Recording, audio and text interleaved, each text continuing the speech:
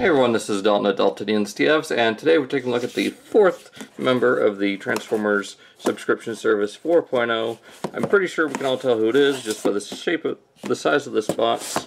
Let's go ahead and open it up, and well, also all the other reviews and photos that were shown recently. So, oh well, go ahead and get his bio card out of here. So here we have Windsweeper. Got his HFG, his gun, and the Matrix. We'll get into that later. So let's get this out of here. So here we have Windsweeper in jet mode. He looks great. The only problem I have so far as paint and QC is just this little teeny tiny nick right here. It actually looks like there was a little bit of a paint bleed. So, you know, that's not going to throw it off too much for me. It's mostly going to be as a leg or as a robot, so not too big of a problem. There are a few little loose joints. I will go over that here later. Here we've got the instruction booklet, so if you want to, or not the instruction booklet, the bio card, if you want to read that. Actually, let's zoom in here.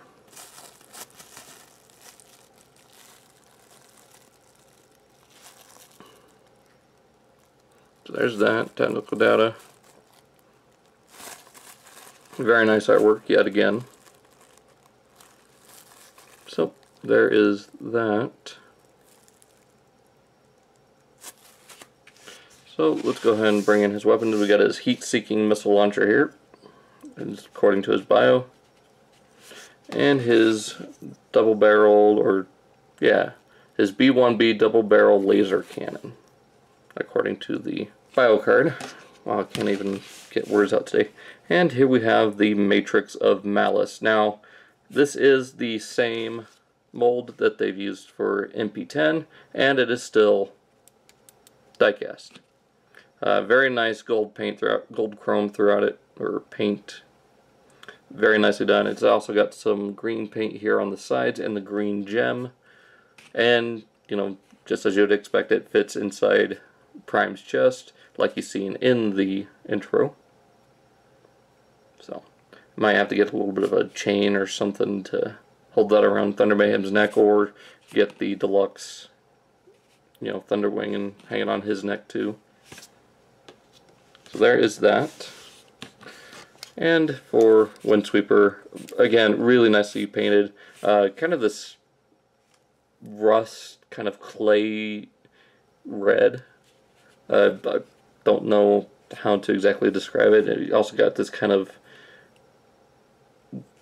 tan color. It's kind of a purplish tan. It's hard to describe, really. You got some nice purple paint and red paint throughout here. Some silver, kind of homaging that TriggerCon look with that nice bright silver. A little bit black here. You got a different shade of red right here painted onto the fin along with that purple. I mean, not nearly as much paint as the other guys, but he still looks great. So let's go ahead and get this guy transformed. It is the same transformation as Skydive and Cicada Gun, and for the most part the same as Air Raid. So if you want to see a review on that, going over everything, you can check out the card that's popping up on screen, along with my review of CicadaCon, if you want to check that out.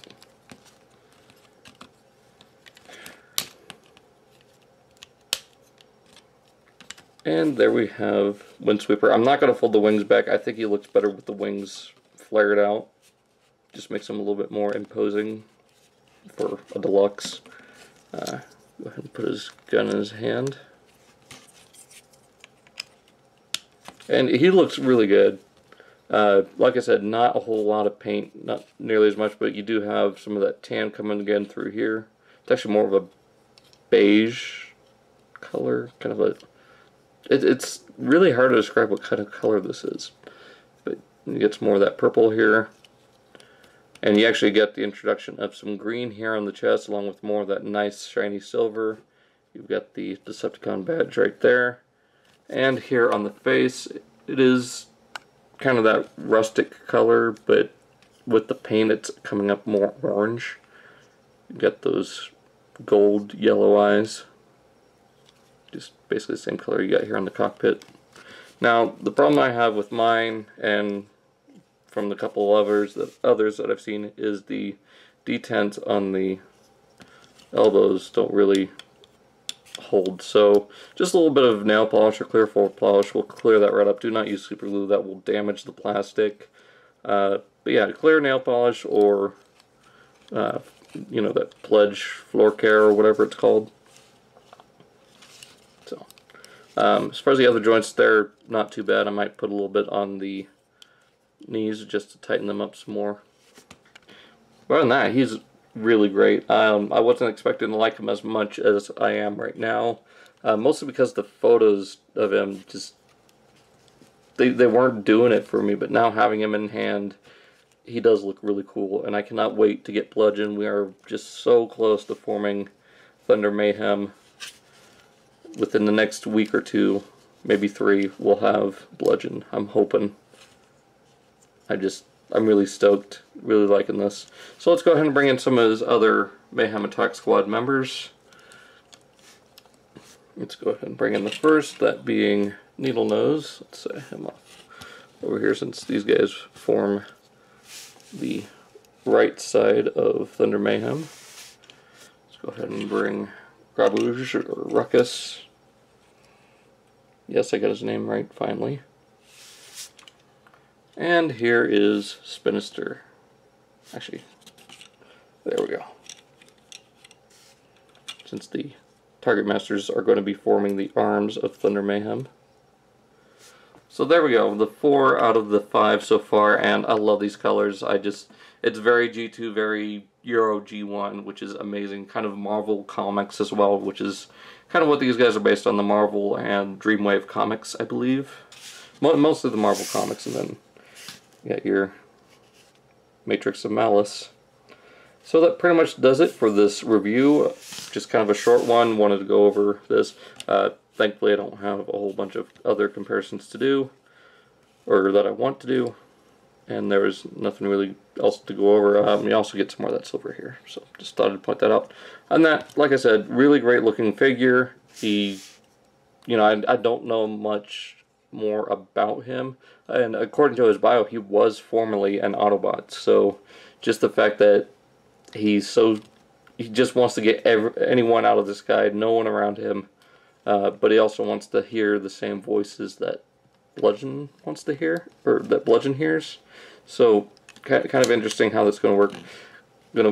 Kind of excited to see what happens in the next couple of issues of the Club comic, which we'll be getting that next month. So, you know, at the time of this recording, it is only July 2nd after all.